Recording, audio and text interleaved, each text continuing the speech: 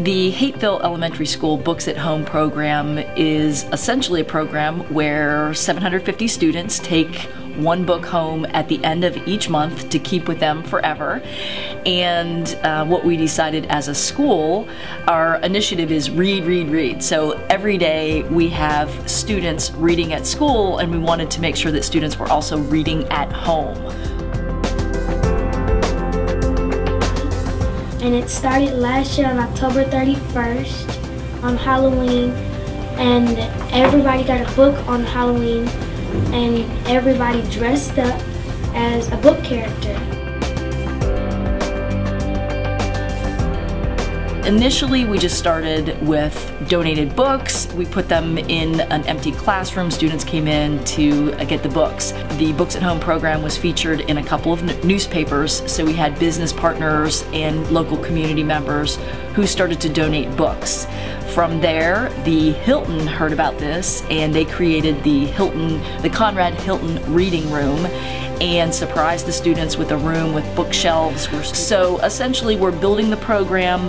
Most of the books right now are used books. We take donations from anyone, and our parent liaisons and our 5th graders with Miss Hurst, they set up the book and work with community partners to make sure that we have books each month.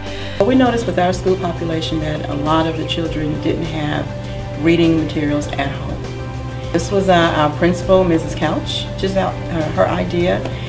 This is our 2nd year integrating the program, doing the program.